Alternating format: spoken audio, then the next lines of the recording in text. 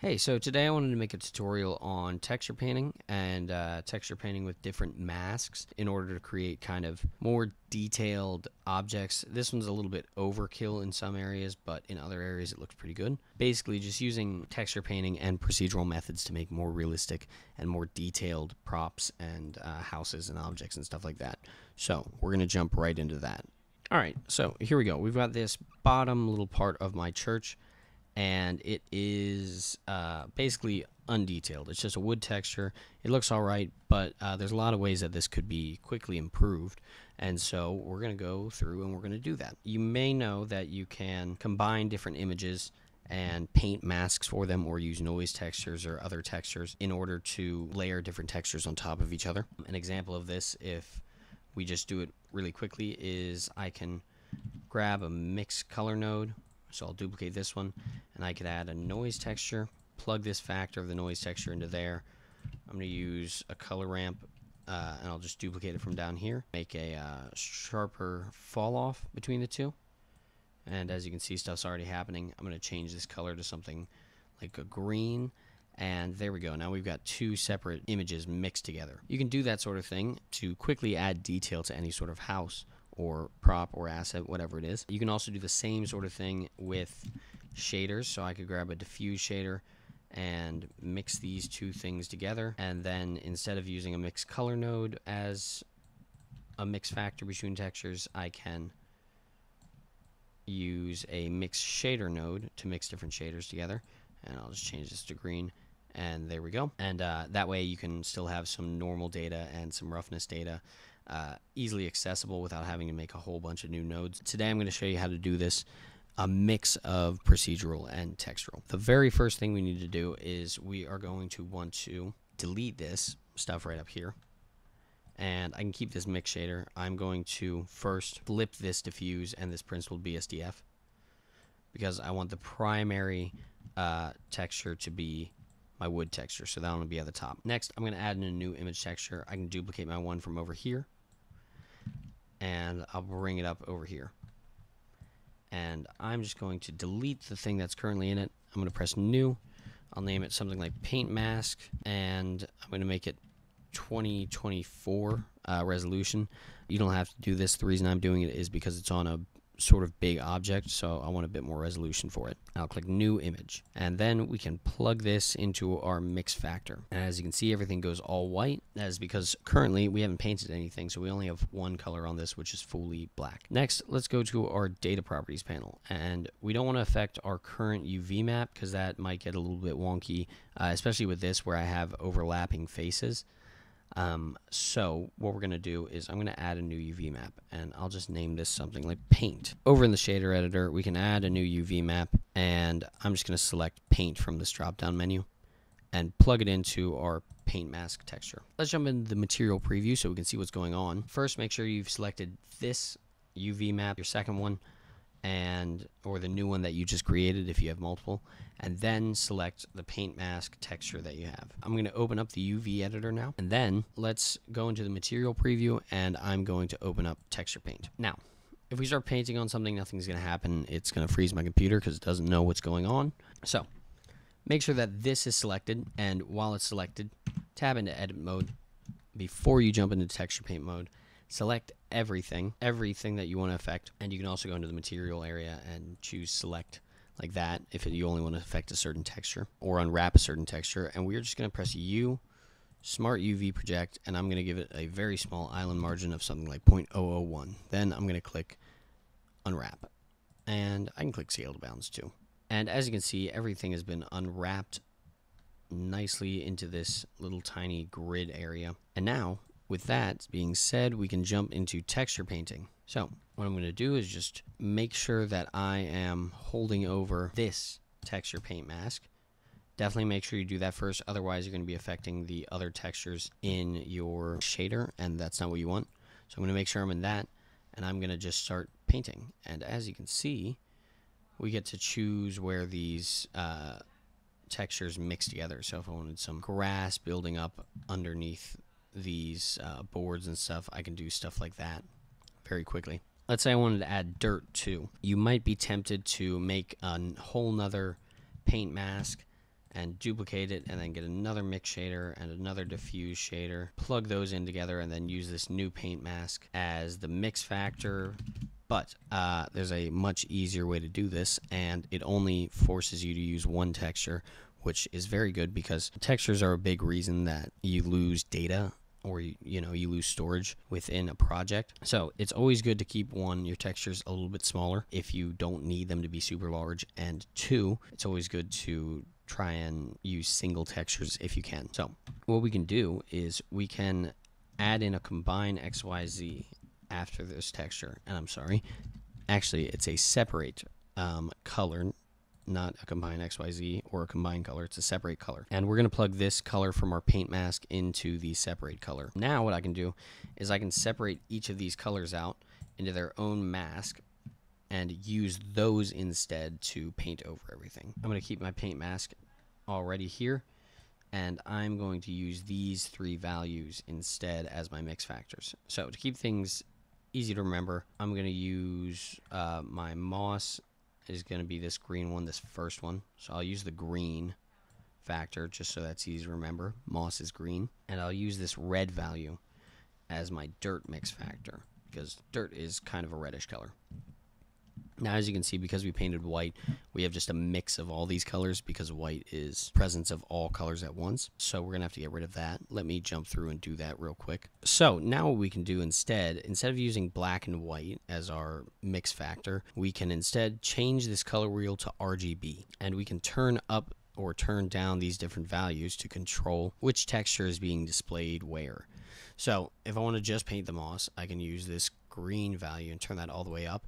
And my recommendation is always to use add. If you use mix, you start to get some weird results when you start overlaying things like red and green on top of each other. It's also a lot easier to get rid of textures, but it's the same general idea. So I can just paint over this, and we've got a few issues.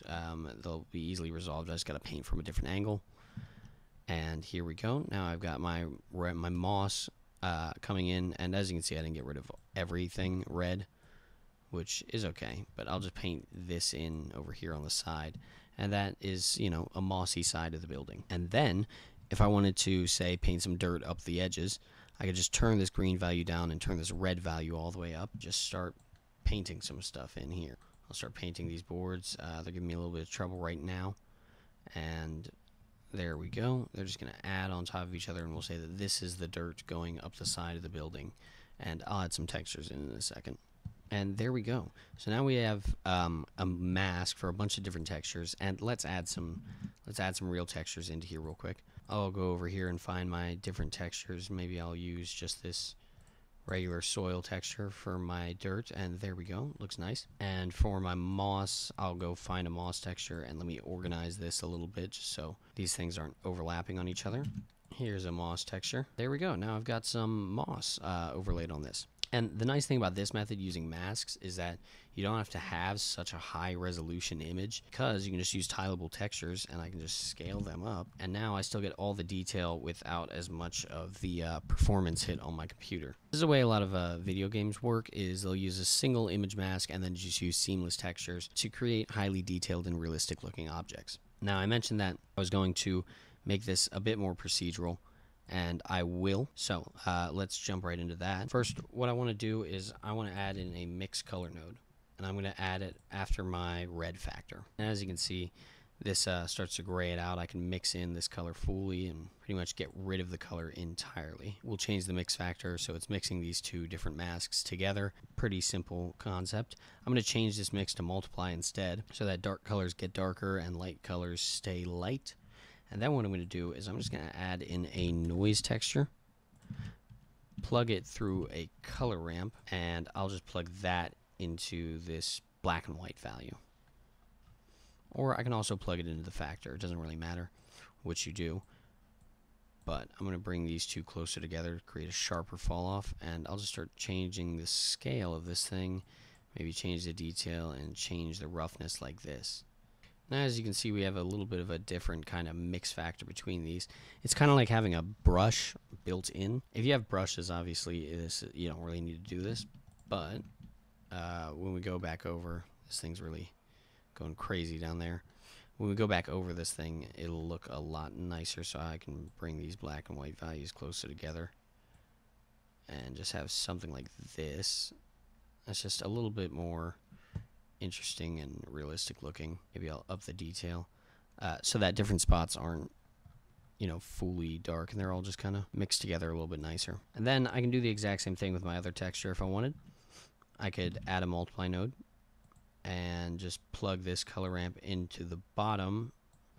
And one thing that you'll notice with this is then you get the same noise patterns. Now, this isn't a terrible thing, but it does mean that you'll never have overlaying spots. So an easy fix to that is basically the exact same thing we did with this paint mask, is we can get a separate color after this noise texture and instead plug the color value of the noise texture in. And then if we cycle through these, you'll notice we'll have 3 different patterns. Then I'll just plug these through a color ramp, a green value, and then plug them into my mixed color nodes. So I'll plug this into the bottom one, plug this one into the bottom one, and plug this one into the bottom to keep things a little bit organized. And then we'll have 2 separate mix values. As you can see, these 2 things are mixing together a little bit. Now, obviously, you want to get these things a little bit dialed in if they're not looking too great. So that just takes a little bit of trial and error for the most part. But otherwise, you can do a lot of cool stuff with this. Now, one thing I do like to do mainly when I'm doing this kind of method is I'll add it in pretty thick at the beginning like this.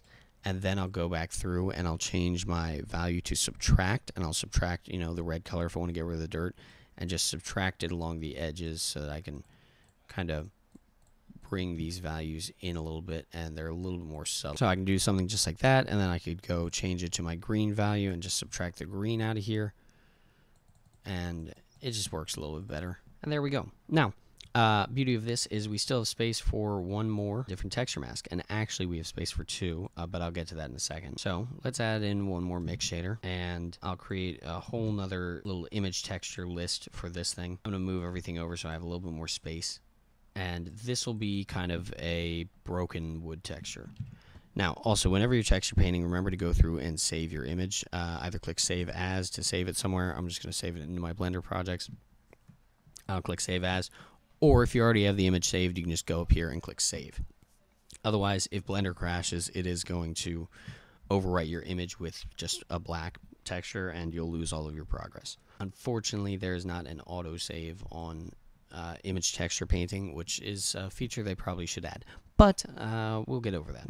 Now I have this new texture set up. I'm just going to plug the diffuse into here, like we did before, and I'll use the blue value of my paint mask, and I'll plug that over into this mix shader. And now we can use our blue value to add an entirely new texture. So I'll just turn this up all the way to blue, make sure it's on add, and I can just start painting more stuff. Now right now we have the dirt texture inputted, so I'm going to change this to a wood texture, and I'm going to use this one. Now as you can see, my wood's going the wrong direction, so I'm just going to flip this 90 degrees on the Z axis in my mapping coordinates, so that's going the right way. And maybe I'll change this to something more like 2, so it's a little bit larger. And let me also add some bump nodes just so we have a better idea of what's going on. It'll make it look a little bit better. I'm just going to plug this directly into the height. You're not really supposed to do this, but it's just for the sake of demonstration, so who's going to stop me? Do that, and I'll make a bump node for my other textures.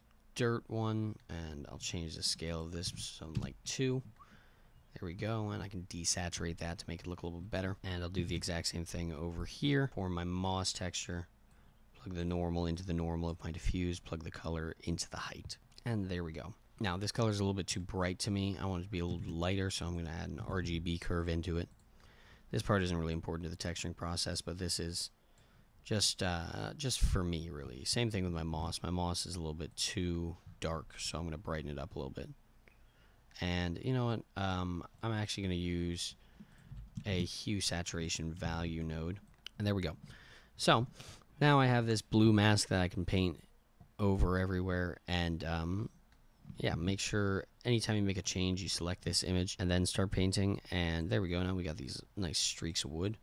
And I could do the same exact thing I did earlier, where I just make a noise texture that mixes between these mix shaders. So let me do that just to show you what it looks like. And you know what, that looks okay, But I'm actually going to do something a little bit different to help make this a little bit more realistic. Instead of using a noise texture for the wood, I am going to use a Voronoi texture. So I'll just unplug that. I'm going to add in a Voronoi texture. And I'll plug the distance into my color ramp. And then next, I'm going to change this Voronoi texture to Chebyshev or whatever that says. I'm not really sure. Next, I'm going to Control T on my mapping coordinates to make this a little bit more interesting. I'm going to stretch these, so I'm going to make this thing a little bit smaller. And I'll turn up my Voronoi texture. And as you can see, we get these kind of blocky, binary looking things. Now, if I turn up the detail a little bit, it'll smooth them out. And I can turn up the roughness. And then I'm going to flip these so it's more like that. Now, I have these long streaks. If I change the scale of this stuff, long streaks of wood, it looks a little bit more realistic. Then if I just go through, I can just paint on stuff, and it'll randomly give me some broken up wood. I'm going to bring it back a little bit so I got some more. Just add in these broken slats of wood where the paint has kind of chipped off. Go from afar, that looks pretty good. So that's almost it. The last thing you can do is this mask actually has the ability to do 4 different texture masks, not 3. We have the red channel, the green channel, and the blue channel. You can't use black and white. It doesn't really work that well. What you can use is the alpha mask, and you can basically just paint the exact same way as before using the alpha mask in order to create a 4th mix shader node, which is really cool and very nice. And yeah, that's, basically the whole gist of the video. And anytime you made an update, you got to make sure to save it. Otherwise, it won't show up in the viewport, and then we'll just reload it. That's how I got my texture from this area over here to this, which, you know, it's a little bit over the top, but it's kind of just for demonstration purposes. It's a cool method. You can combine proceduralism with actual painted textures, or you can go another route with it. I'll show you how to go another route really quickly. Let's go to my other church and save this. So if you wanted to, you can go a completely different route. I'm going to duplicate this texture and delete everything off of it. I'll keep one of my mixed colors, and I'm going to use this little piece just because it's a little easier to see. But I'm going to add in a new UV map, make it UV, or name it whatever you want. Let's make sure I have my other wood material so I'm not messing with anything important. And then I'll just add in a new diffuse shader, plug it in, and I can add in a dirt texture to it real quick. And then, this is something I use as well pretty often, is I can plug an image texture of any kind into here and use something like a concrete texture where there's concrete leaking or something like that. I'll use this one. This is a pretty good one. I'll plug this UV map into here, and I'll use that as my mix factor. So now I'll just get a color ramp and use this to control the factor of the mix between these two. I'm going to change this to UV, and then in my UV editor, let's go find the data properties, make sure I'm selected with UV. I can select this whole side or something and press U, project from view, or Q project, whichever one that I want. Let's go find that grunge wall. No, it's concrete something. Let's go. It's called thumb large. I got to rename that because that is not intuitive to find. So I'll just use these as my mix factor, and then go into my shader editor, make sure that it mixes well. This, here we go, just like that. And then if I go preview this, let's flip them around because it's backwards. Just have some quick and dirty walls and stuff. And I'll just go through and do the same thing over here. Just do a quick UQ project, and there we go. It just kind of fits right there. This is kind of a hacky method, but I've used it quite a bit. And it's a great way to get good results. You can do the exact same thing where you just start layering different textures over top of each other. If I want to, I can quickly change this texture, make it moss instead, and yeah, it's a really cool way to just get stuff done quickly. So anyway, I hope you've enjoyed the video. If you want to see more stuff about texturing or about scene creation, anything like that, go to my Patreon. The link will be in the description. Also, if you want to download any of my assets or stuff, you can go to my Gumroad. I'll be putting the church up on the Gumroad, and it'll also be on my Patreon. along with a simple node group that you can use that'll allow you to just quickly set up these textures where all you have to do is plug an image in and it'll do the rest for you. So anyway, thank you very much, and I'll see you later.